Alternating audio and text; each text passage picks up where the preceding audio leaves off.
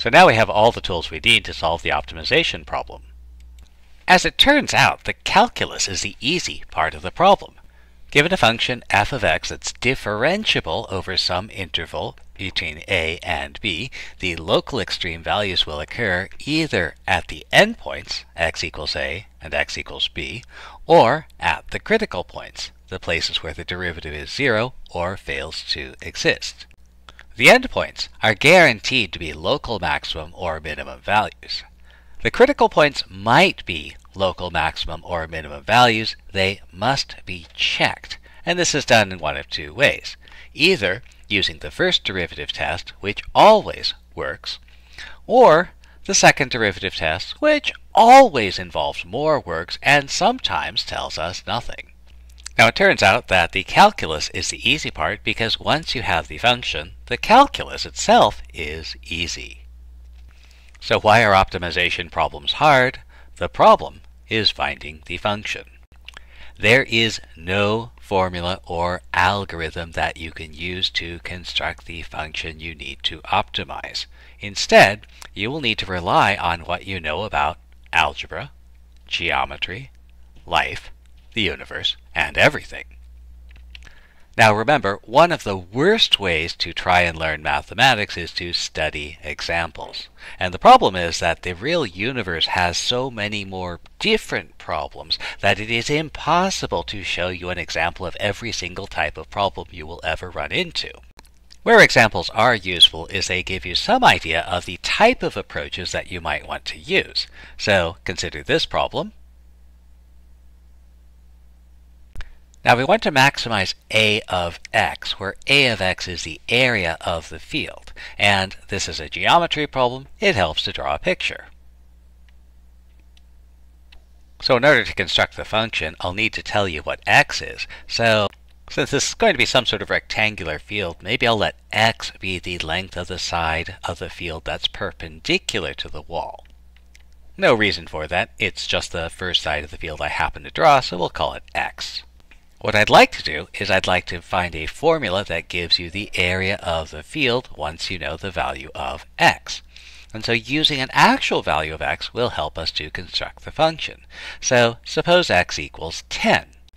Now we'll ask ourselves, what do you know? And the first thing we know is that the opposite side is also going to be 10 meters in length. Now, because I have 500 meters of fencing, I've just used up 10 plus 10. I've used up 20 meters of fencing, and that means that this last part can use up the remaining 480 meters. And so the field is going to have dimensions 10 by 480 meters, so the area is going to be 4,800 square meters. Now let's consider what we did there.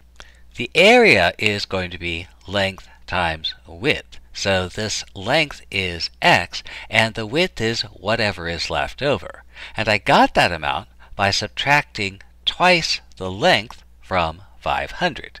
And so this gives me an area formula of x times 500 minus 2x. And so now I have my function, a of x, that gives me the area of the field.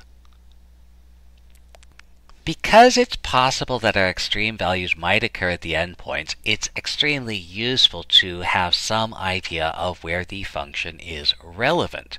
And since we only have 500 meters of fencing, we can't make any side of the field longer than 500 meters.